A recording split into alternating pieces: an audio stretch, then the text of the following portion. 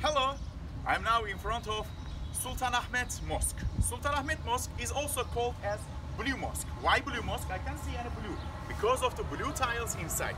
There are more than 20,000, nearly 40 centimeters in a 40 centimeters in a square tiles surrounding all the walls. Lots of walls inside. Because of that reason, people call here also Blue Mosque. Blue Mosque, we call Sultan Ahmed Mosque, was built in 1616. It took nearly 7 years from 1609 to 1616. And who was the architect? The architect was one of the most famous architects in the world, architect Sinan's one of the best students. His name is Sedefkar Mehmed Ağa. And also, we see that there are 6 minarets in that mosque. It was the first mosque in the world in Ottoman Empire time built with 6 minarets. Only the Kaaba, the Holy Kaaba, had 6 minarets. As a respect to Kaaba, Sultan Ahmed added the 7th minaret to Kaaba, not to compare the numbers between the Holy Kaaba and the Blue Mosque. Sultan Ahmed, the 14th Ottoman Sultan.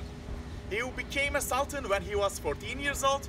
He ruled Ottoman Empire for 14 years and he left the world when he was 28 years old. And who opened this mosque? His teacher, his Sheikh Aziz Mahmud Hudayi had opened this mosque in 1616. Yes, if you want to see this mosque, you have to come to Istanbul and you have to search it. We are waiting you here to visit this lovely mosque.